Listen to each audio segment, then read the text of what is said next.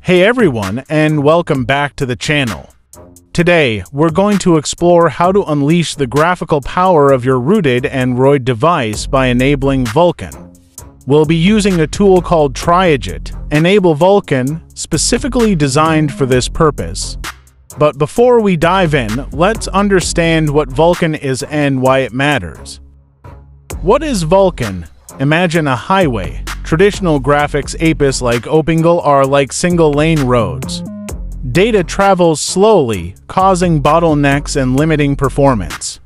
Vulkan, on the other hand, is a multi-lane highway. It provides direct access to your device's hardware, allowing for smoother, faster graphics rendering. This translates to better visuals and improved gaming experiences. To follow along, you'll need a rooted Android device running Android 10 or above.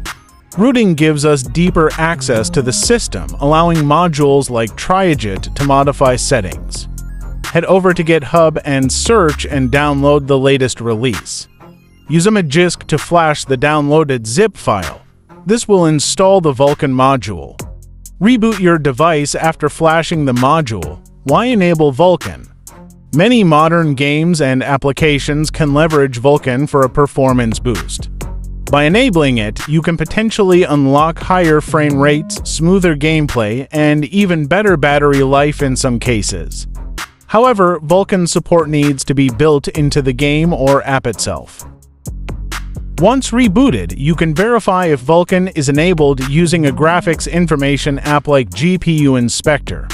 These apps will list supported apps, and you should see Vulkan listed if successful. Enabling Vulkan can potentially enhance your gaming experience on a rooted Android device.